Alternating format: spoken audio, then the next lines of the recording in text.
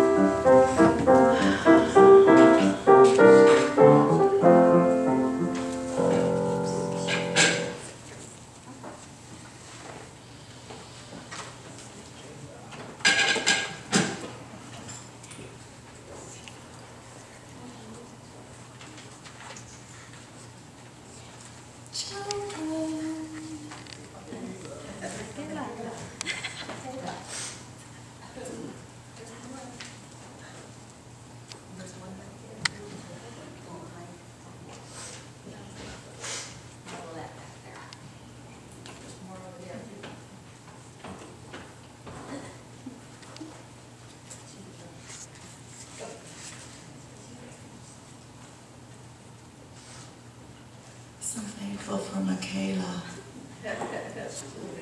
She's taken out.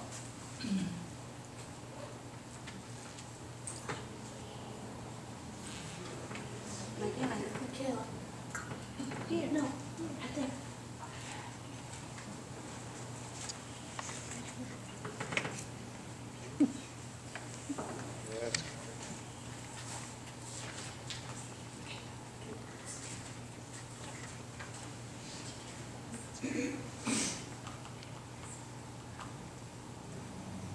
Come sit with me. Oh, Kid. okay. So my special friend Jim came this weekend, and he lives in North Carolina, in the mountains. And he has a business there where he lives, and he has big trucks, lots of them. And he has buildings that has like man stuff in the buildings. I don't know what it all is, but there's machines and there's all kinds of stuff because they have to keep the trucks working. Just a minute, I forgot something. And so one day he said to his helper, he said, Robert, I need you to, I have a strip of metal and it's about this long. And he says, I need you to cut this in half for me. And so Robert said, okay. And so he cut that strip of metal in half. And so the strip of metal is like this big. But the edge that he cut was all jagged and sharp with jagged edges on it. So Robert says, well, I have to sand this out now to make it smooth. So he took it inside one of the buildings and he put it on a grinder. Right, a grinder. Do you know what a grinder is? Well, I don't really either, but he showed me a picture of it. But it's round and it's really, it's almost like when you have a file and you file your fingernails or something. It's like kind of like that, but it's round and you put the piece of metal on it and it makes a lot of noise and there's sparks flying and stuff like that. And so it didn't take him very long to do it, but he did it. He made it nice and smooth. And then he went out and he found Jim and he gave it to Jim and said, here's your piece of metal. And so Jim went off and did whatever he was going to do with the metal, and Robert went off and did whatever he was going to do. And nobody thought anything more about anything until about 4 hours later, somebody pointed to that building and they said, smoke! Smoke is coming from that building. And sure enough, the building was on fire. And there was flames, there were fire trucks, lots and lots of fire trucks, because it was a big building and it had a lot of stuff in it. And so they were very sad that this happened. Well, then there's always a person, a fire marshal, who has to investigate and find out, well, what caused the fire? And so they looked and looked and looked, and you know what they decided it was? It was one of the sparks that flew off of that grinder, and it landed on a bench next to the grinder, and it sat there. And because it was a little tiny spark, and the bench over there was wood, the bench, it just smoldered and smoldered.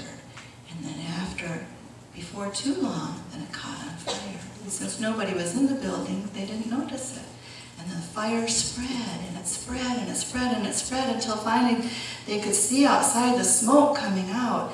And it was so scary. So that was sad, but they have a new building now, so that's all okay. And he was telling somebody about what happened with his building. And he was saying, you know, that was just a spark that caused that whole flame and fire and smoke and the whole building to burn down. Just one little spark. Now, we're going to turn that around, and we're going to talk about a different kind of spark. And this different kind of spark is like when we, because we're here on this earth, and some of us know Jesus and some of us don't know Jesus. But when we get to know Jesus, and he comes into our hearts, and he brings us such joy and peace and hope, and we're so happy, we're filled with joy because we have Jesus in our hearts. And we're so thankful, and we get all excited, and then maybe we tell our grandma who doesn't know Jesus, or maybe we tell our daddy who doesn't know Jesus, or maybe we tell our little friend next door who doesn't know Jesus. And we say, come to Sabbath school with me because my friend Jesus is there and you can meet Jesus.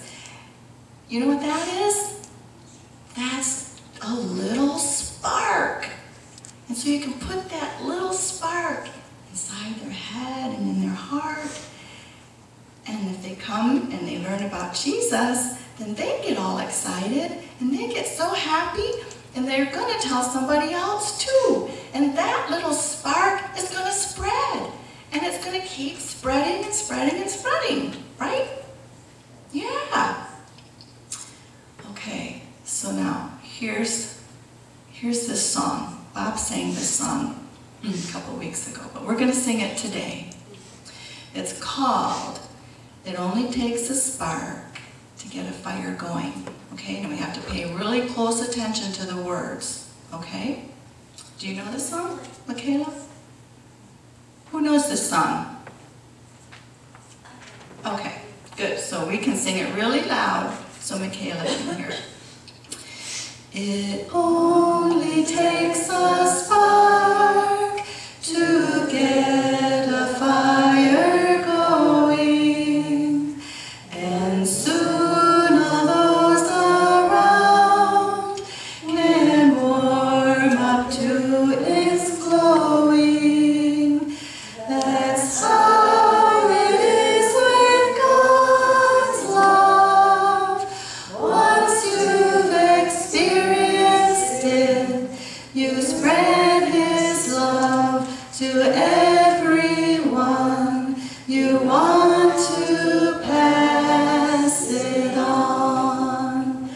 So that's the spark that I want to have myself, and I want you to have, and I want you to have, so that we can spread little sparks wherever we go, so people will know Jesus from from our little spark.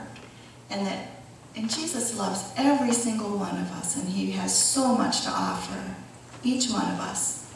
And so Michaela and Brianna, when you go, and when you guys go home, you remember that the words that you say and the things that you do can be a little spark of love and joy for somebody else, okay? All right, now let's just say a little prayer, okay? Do you want to pray? Lord Jesus, thank you for this wonderful